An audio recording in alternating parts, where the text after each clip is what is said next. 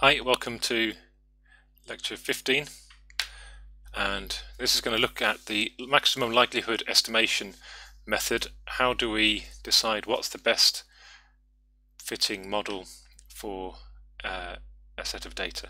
So you can select the sort of model you want to use, but how can we pick the best parameters? The parameters which give the maximum likelihood of representing the data that we have. I'm going to do that. We're going to look at the coefficient of determination and then do a significance test on that to decide whether or not it is a good enough model for the data. We're going to take an example where we're looking at the yield of a process and how that changes with temperature. Obviously we can calculate the mean and unbiased standard deviation, and we can plot our data, and there's the mean. So what do we think? Looks like there might be a trend going on. As temperature increases, so does yield. If you're trying to model this data, you want to do it in as simple a way as possible. There's no benefit from selecting a model which might have zero error but doesn't physically represent the system in any way, because then if you interpolate between values you're likely to find errors. So here, for example, it's unlikely that the model represents actually what would happen. So a model wants to be as simple as possible and as sophisticated as necessary to represent the key aspects of what the data shows. So if you can fit it with a straight line, then that's normally best. A linear model enables much more analysis to be done and offers some good solutions. If you're fitting a linear model or any model, you have to be careful not to extrapolate outside of the range which it's been fitted to, because you don't know what happens to your parameters outside that range. That's an assumption. Okay, we know about the covariance, and for this data we can calculate the covariance. And of course the covariance has units, 17.5 degrees C, tons per hour. And so that tells us something about the relationship of x's to y's and whether they're moving in the same direction, but it's hard to interpret that because it's very specific to the particular data we have. So the correlation coefficient, Pearson's correlation coefficient, divides that by the standard deviations, and it normalizes it into a value that is standardized between -1 and 1. And we note that if we're using the unbiased definition for the covariance, we should then use the unbiased definition for our standard deviations. It doesn't matter which you use. If you use the biased versions, you'll get the same value because they cancel out. You just have to use the same for both. Okay, so is that a good value? It's suggestive that there is a correlation taking place, but is it significant? And so we need to use our R-test to find that out. So we find our value of R-test. We've got 5 - 2 degrees of freedom, not very many, and we put in our value of R, get 2.78.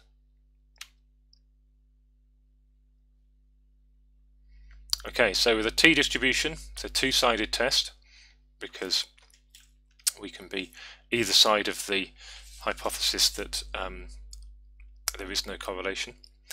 And at a 5% level of significance, the critical value is 3.18. Now, since 2.78 is less than 3.18, we cannot reject the null hypothesis, and so we conclude actually there is no evidence of a relationship between yield and temperature. So despite it looking like there might be a correlation, with this number of data points, actually we're 95% sure that there isn't. And if you look at the data and consider it, actually you think, well, if this one data point happened to be lower down here, you can see how much scatter there is. There's plenty of scatter. And if that happened to be a bit lower, or if that one happened to be a bit higher, then you'd be looking at it and thinking actually there's very little sign of a correlation there. So that's useful to see. So first impressions can be deceptive in that regard. But let's carry on anyway. Let's foolishly carry on and see how can we put a model to it and then see what happens at the end of that process. So we've decided to fit a linear model to it. It seems to be a simple model that seems to follow the data fairly well, for what that's worth. So we'll follow our analysis of this. So to fit a model, we need to define our model. So here's our model definition. We're representing our values as alpha plus beta xi. So for each xi, we're calculating a predicted value of yi. So the actual value of yi is going to be equal to the predicted value plus some error. So how do we choose alpha and beta in order to maximize the likelihood?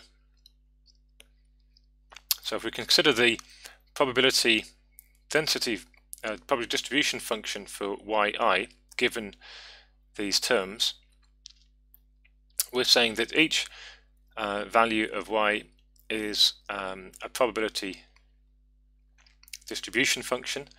It has a mean value and it has a variance around it, and it's normally distributed, so we have the equation of this form, a normal distribution,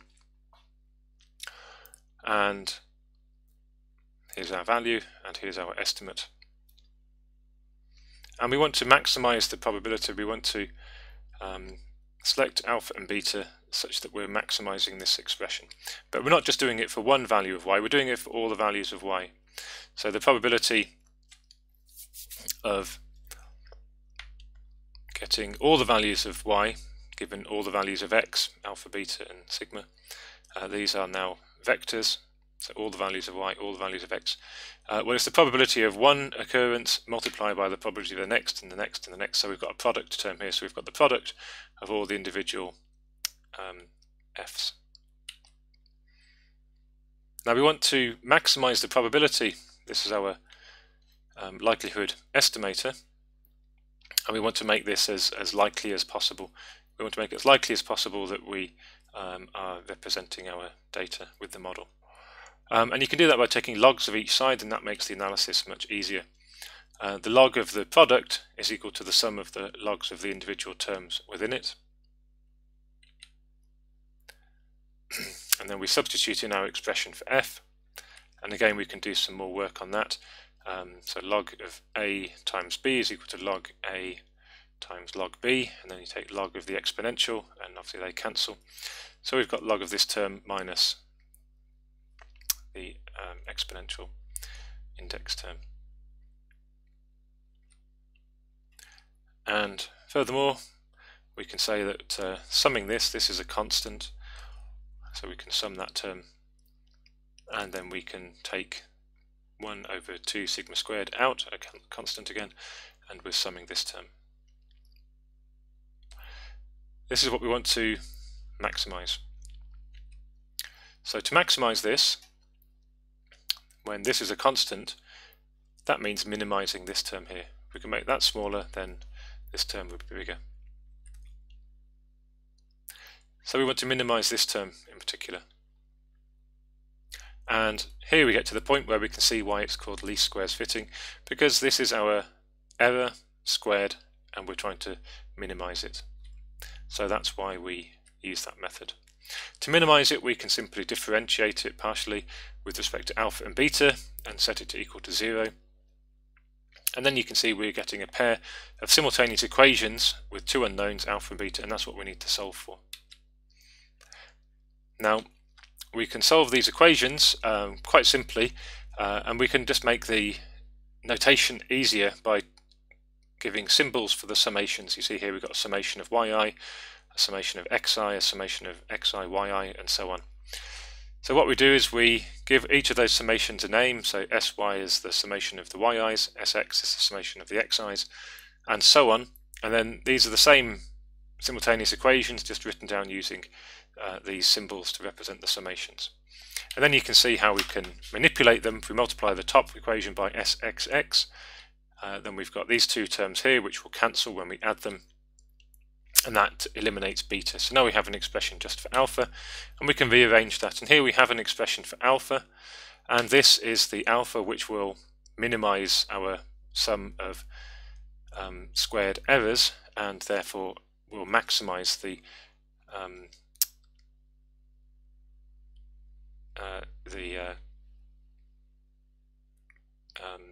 likelihood that our model fits.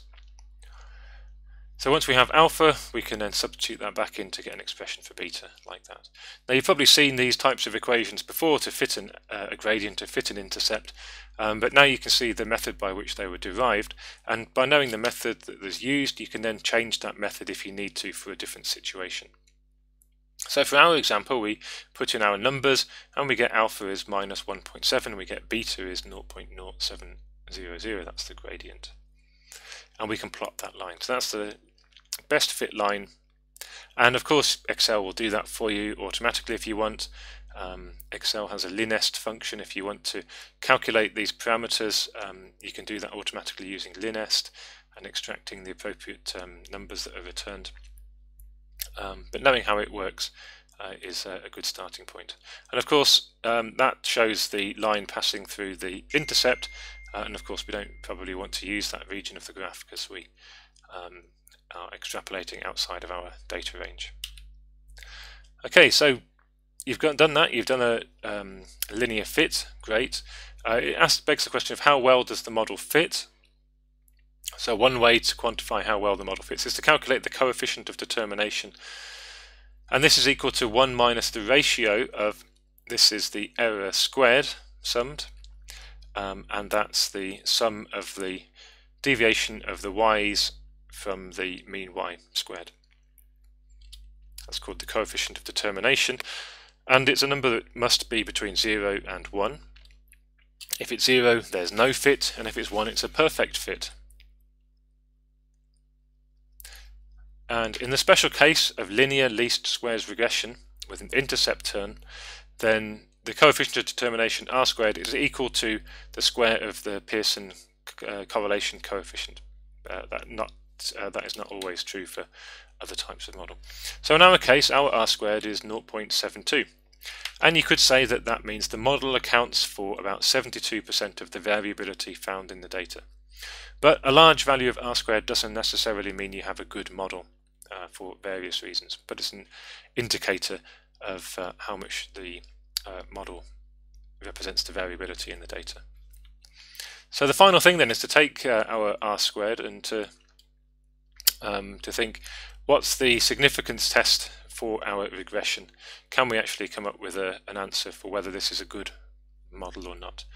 And so here we have a hypothesis. This hypothesis, the null hypothesis, says that beta is equal to 0. So that means actually there is no correlation between the data, and here beta isn't 0, so that would mean that our model is good. So if H0 is rejected, then that means that our model is good. There should be a beta value for our model.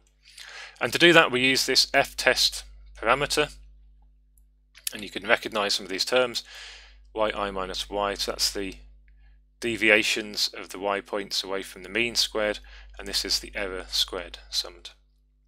N minus 2 is a degree of freedom. And to find that, we need to find it, we can take a 5% level of significance. We have our value of f-test, and that would be rejected if our value of f-test is greater than this critical value f. And f is taken from tables of f distribution. It's a one-sided test. A table of f distribution looks like this. That's what the f function looks like. We're interested in having a 5% probability in there.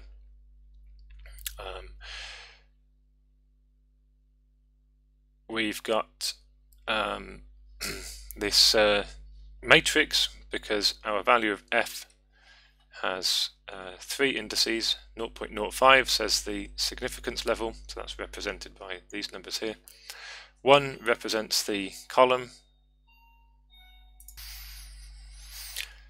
So the first number 1 represents the column and 3 represents the row. 3 comes from our degrees of freedom. 5 minus 2 is 3, and so we can read off our value. Here is 10.13 is our critical value. There it is. So our test value was 7.73, f critical value is 10.13, and so our value is smaller than the critical value, so H0 is not rejected. So that means that the linear model does not adequately describe the relationship between the variables. Well, that's disappointing, but actually we knew that was going to happen because we'd already tested the correlation at the beginning of this and found that the data was not significantly correlated. So we've finished that lecture, we've done linear regression, we've done the derivation of the method, and we've seen why least squares fitting, minimizing the least square, minimizing the sum of the squares of the errors, is a good method for fitting a model to data. We've done it for the linear case, but you could do that for any model. You can sum the squares of the errors and minimize them, and that will give you the best fitting model to your data, and we proved why that is. We looked at the coefficient of determination and shown that we can test for regression or test for whatever model we're using and test whether that model adequately represents the data. Okay, our final lecture will be next, 16, and here we're going to look at the extension of the maximum likelihood estimator and look at the application of error propagation within it. So we're going to take a different example, constrained least squares fitting, so that's where there is no intercept, the line has to go through the origin. And so that's different from the case that you've seen before. So we can see how by starting with the derivation we can change the nature of our model and then work through the derivation again to fit any sort of model that we want. And then we're looking at error propagation as we do that, and we can see that we can propagate the uncertainty in our data values into an uncertainty into the gradient and an uncertainty into our intercept values.